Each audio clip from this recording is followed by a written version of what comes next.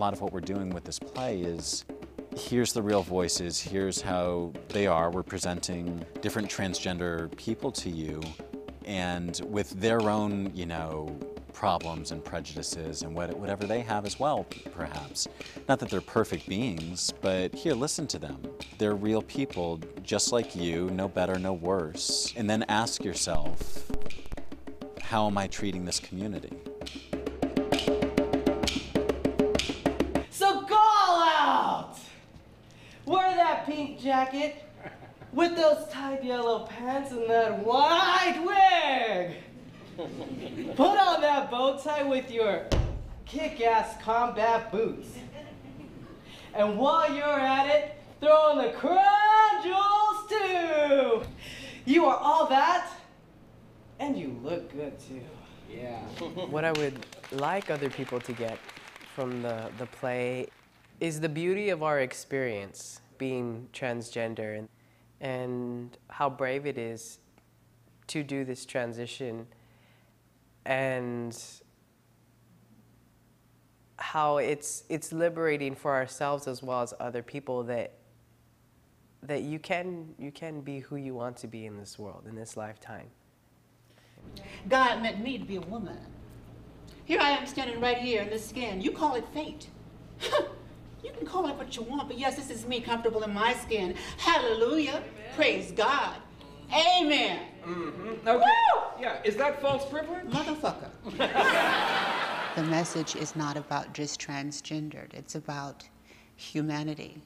You know, it's about wanting to fit in, wanting to strive for something better, wanting to be appreciated and treated like a decent human being. Everyone in the world has their trials and tribulations. You know what? Being down here in Skid Row reminds me of when I was homeless in Hollywood, when I was kicked out of my house at 16, 17 years old. I was kicked out because my mother thought I was gay, and she's a Jehovah's Witness, right? Louder. So being down here in Skid Row, I'm not nervous at all.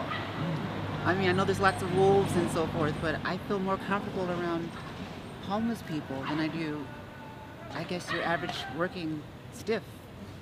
How do I do it now, you ask? Now that I'm a pro. I would love to tell you that I still get excited, that all of my sessions end in romance, disaster, or mutual understanding. But I'd rather give you the truth. I was totally blown away. And even before I saw the show, you know, I was asked to do a pep talk, and the one thing that I wanted to get across more to the women than the men was that they didn't have to act out their hypo or hyper sexual energy at all. That it was plain to see how beautiful, how amazing, and how sexual they were. When she said you don't need to be sexy, it was just one of those things that we were just like,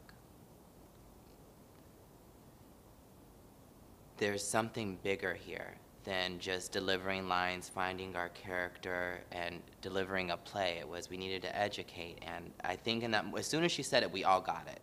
You become so, like, questioning yourself, like, why am I like this? And that's not a good feeling. And then when you branch yourself out and you go out to the clubs and you start doing things, you're meeting other people that are like you realize that there's a connection that you don't have with your regular family. People that are involved in balls, they don't really have a family at home biologically. Like, they don't have something that's there. So they look for other individuals to compensate for that. I love my people.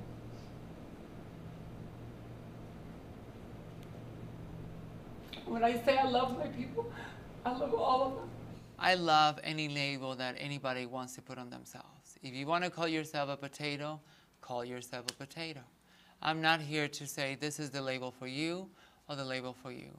I think it's all about empowering yourself and saying, this is what I define myself, and I'm not going to let you define me. The term transgender specifically, I embrace because of that term and what came with it. We have the transgender movement now. Personally, my goal is to be more involved when it comes to the political arena, and hopefully, you know, you'll see mayors and governors and people that are really making the decisions, and that they're trans. The message was, this leg is for praise, this leg for Thanksgiving. I've been broken, I'm not bitter, I'm better. Keep moving. God bless America for allowing me to be fierce for absolutely no reason at all. I wanted to humanize the experience. I wanted to let them know they blend right in. You know, because that's a big important thing, especially with trans people. They want to blend in. But you're blending right in by not blending in at all and by learning something that you did not know.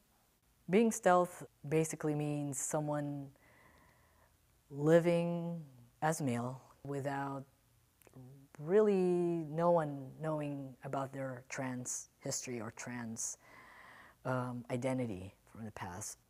I work as a graphic designer. I feel like there's a lot of people who are,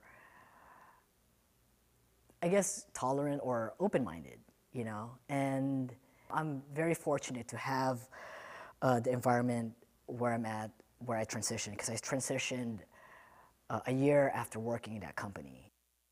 Standing in this light frees me from the burden of society's labels.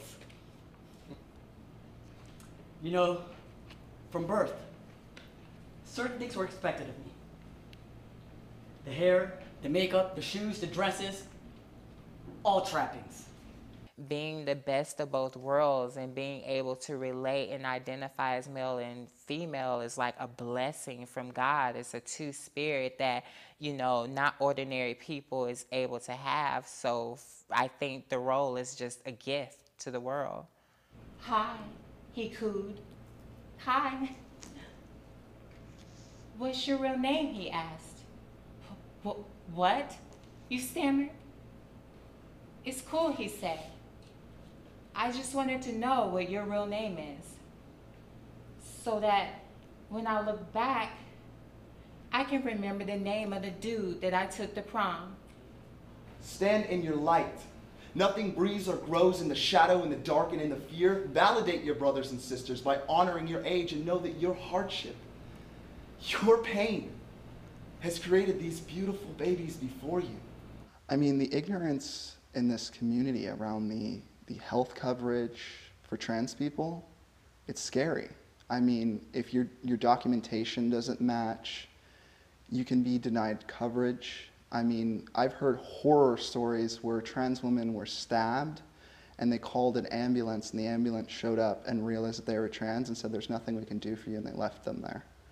So trans people usually are seen as people with problems and too many baggages to carry to other people, so they just kind of brush them off into the outskirts of society until they die off. That's what they hope happens, but I don't know where they think that we're coming from. I don't think that there's some transgender breeding ground where they're, you know, creating transgender people. I mean, we come from families and homes that, just like they do, we're no different. Shut the door, keep out the devil. Shut the door, keep the devil in the night. Shut the door, keep out the devil. Light the candle, everything's alright. Light the candle, everything's alright. Light the candle, everything's alright. Yeah. My personal hope for the play is that it travels, is that we get to do this show at different cities. I want people to see it, you know, I want other trans communities to see it because it's so beautiful and it's the first of its kind, so I want it to be out there.